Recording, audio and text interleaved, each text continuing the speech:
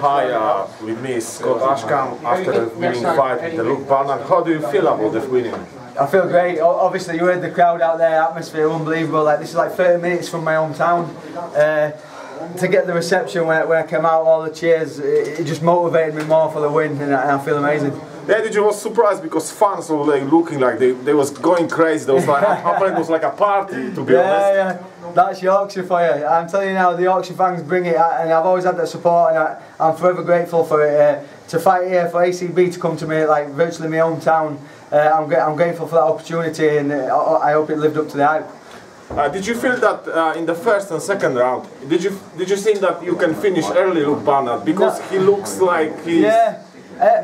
My coaches were saying pressure him. They were looking for that third shot, so like I'll count him hitting it with left, and they were wanting that hook and then the kick at the end of the combination. If that were there, I would have thrown it. Obviously, this is things to still work on to improve my game. I still was a single shot guy, which is something that I've always been like. I need to put more combinations together. In time that will come.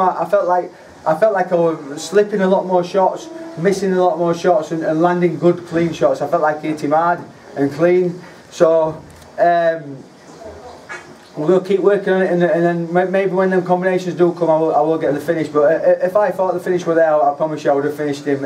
I know I had him hurt. I'll build in the pressure, but he's still a dangerous guy.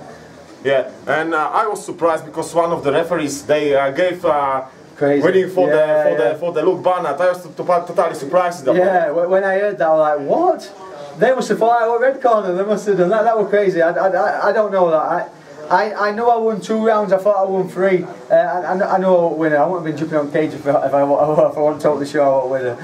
So are you looking forward to still fighting in ACB? Are you go for the title shot? Yeah, we'll see. I'll sit down with management, but obviously my long-term goal is to collect some gold. So let's sit down with management and see where it takes us. But ACB are doing great things. It'd be great to see them back here in Sheffield, and I'd like to be main event again. Thank you very much. It was very nice to watch your fight. Thank you very much. I hope you enjoyed it. Thank you.